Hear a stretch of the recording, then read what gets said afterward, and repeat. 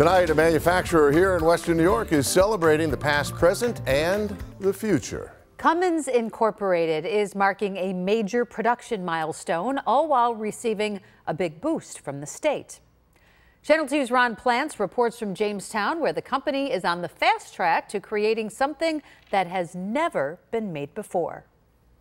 Here at the Cummins engine plant in Jamestown, a celebration of the past, present, and future. This is the largest employer in Chautauqua County and apparently in all of New York's southern tier. This is the past diesel truck engine number 2,500,000, which rolled off the assembly line here at the Cummins plant for a big tractor trailer.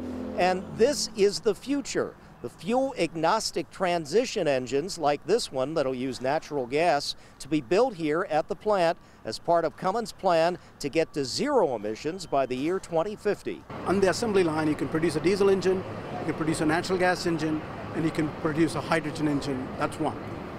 The way that we commonize this is below the head gasket, all components are similar, and above the head gasket where fuel delivery systems, depending on natural gas, diesel, or hydrogen needs to happen, that can actually change.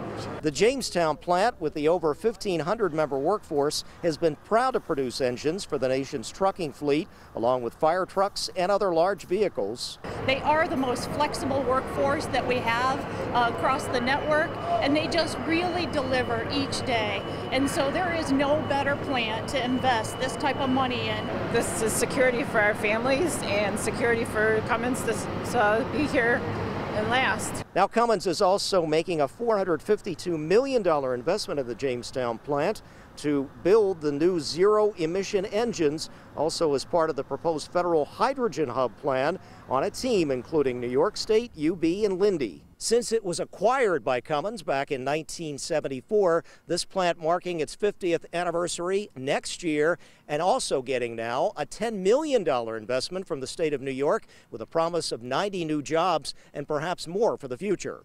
Reporting from Chautauqua County, I'm Ron Plants, Channel 2 News.